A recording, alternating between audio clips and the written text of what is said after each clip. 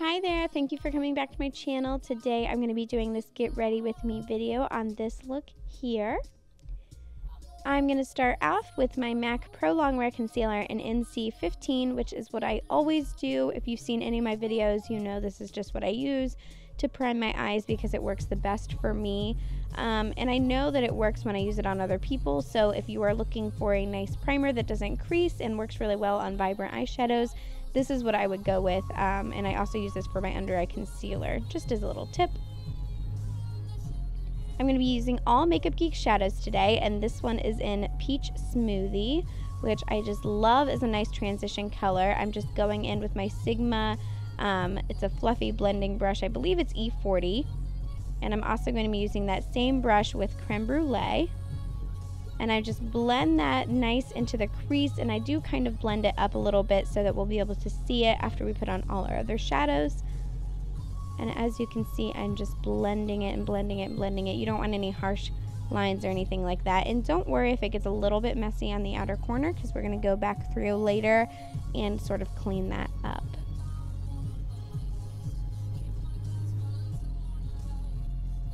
So I'm just going to be going in with Cocoa Bear, which is one of my favorite shades. As you can see, I just kind of press that.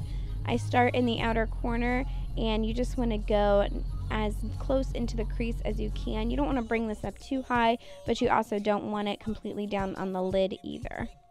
I just blend and blend and blend this out. I do want it all the way from inner corner to outer corner just because of the look that I'm doing. I don't need any kind of lightness on the straight inner corner. The lightness is going to be mostly on the ball of the eye.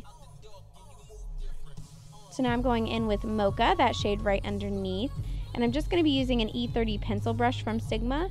I just press this into the outer corner a little bit here, and then also into the inner corner, because I do want the center of the eye to be kind of the focus. This is going to end up being covered up, but you will be able to see through it when we go in with the vibrant shadows. And you don't really have to worry about blending this out intensely right now, because what we're going to do later is going to blend it out for you.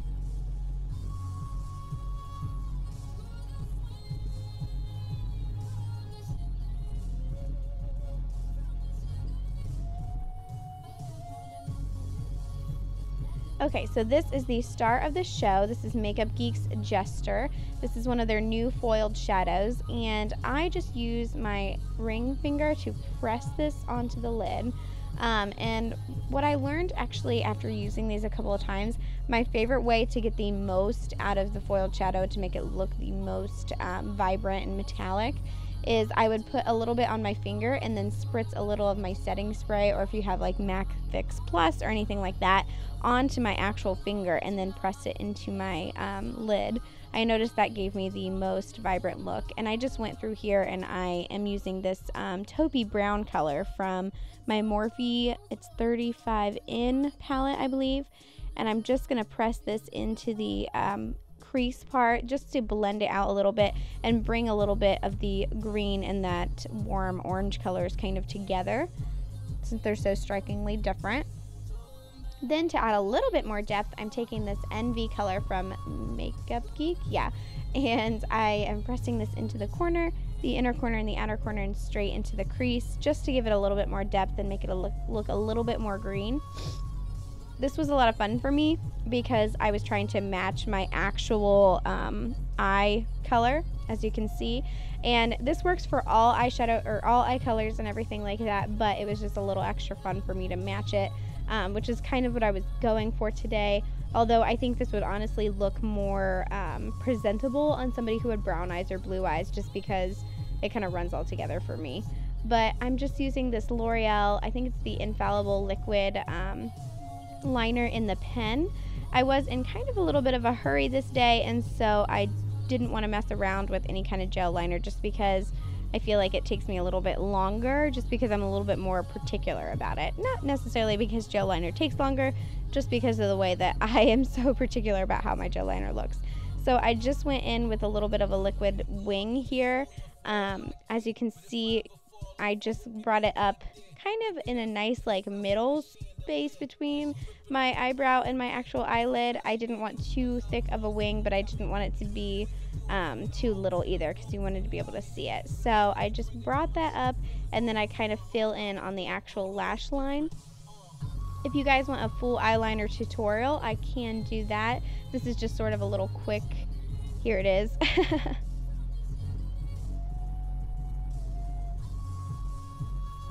So I am going in with lashes, and for whatever reason today, the lashes just were not, they just weren't having it. But these are the Red Cherry 43 lashes, and I do have an entire lash video where I promise they turn out a lot better. That's coming up soon too, because I do get a lot of questions about false lashes. And yes, I put these on every single day. I use them every single day. I just peeled the glue off, and I have a whole video about it, so I can't wait to show you guys that. These are Red Cherry number 43. For my foundation, I go in with C1 and N1. It's the Luminous Silk is an N1 because they don't make one in my shade.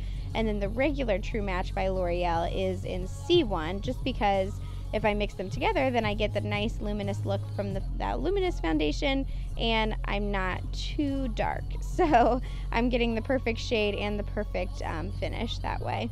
That's just what I like to do. So I'm going in with my MAC Pro Longwear Concealer again, and as you can see, I just kind of quickly do this in a triangle motion under my eyes. So I'm kind of highlighting and contouring, but I'm not doing it very specifically. I just do my typical, where I would usually put highlight and on the center of my nose and forehead and on my chin. I just blend this out with a beauty blender, which is my favorite way to blend out my concealer because it makes it look so seamless. And it also doesn't look like it's very cakey. It doesn't, I have so many people compliment my skin, and it's just because of my beauty blender mostly. So I'm going in with these are my Anastasia Contour Kit colors, and I use that banana shade, and I mix it a little bit with MAC Emphasize, which I don't show on camera. But the banana shade is a little too yellow for me, and then the MAC Emphasize is a little bit too light. So if I mix them together, I get a nice, perfect color. For underneath of my eye, I'm using that same taupey brown color that I had on this brush before, and I just kind of blend that underneath of the eye, and then I cleaned that brush off and I used Magic Act, which I wish I would have showed on camera because it's such a pretty foiled shadow from Makeup Geek. It's their gold one, and I just used this on the inner corner to give it a little bit more of that like almost yellowy tone because I really liked that. And this is just the Anastasia of Contour Kit, I believe this is Havana, the shade that I'm using. And the brush that I use is actually a Morphe brush. It's like a small stippling brush, but this is just what I love because I feel like it gets perfectly into the contour areas. And so that's what I've been using lately. For my blush, I'm going to be using that pink color here. This is Spellbound by Makeup Geek. And because I have a lot of warmth on my eyes, I wanted to go with something a little bit cooler for my blush. And I love this blush. It is just like, oh, it is so pretty. I can't get enough of it. So you don't also see this on camera because I'm failing miserably, but I went in with my IT Cosmetics translucent powder, but any translucent powder will do.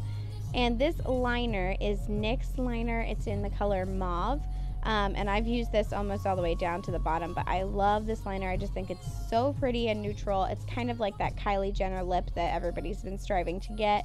And then this is the NYX Soft Matte Lip Cream in Canes, which is also one of my favorites. I like this because it's like kind of neutral, kind of pink, kind of mauve-y, but it's not like too pink, it's not too neutral, not too purple, so it works with just about any eyeshadow color that you decide to use that day. And my Tarte Lights Camera Lashes mascara on the bottom lashes. And I think that is everything. So thank you very, very much for watching. I'm sorry these are so fast and quick. I'm very busy, but I'm trying to just film some get ready with me so you can still see what I'm doing every single day. Give it a thumbs up if you liked it, and please subscribe. Thank you so much, guys.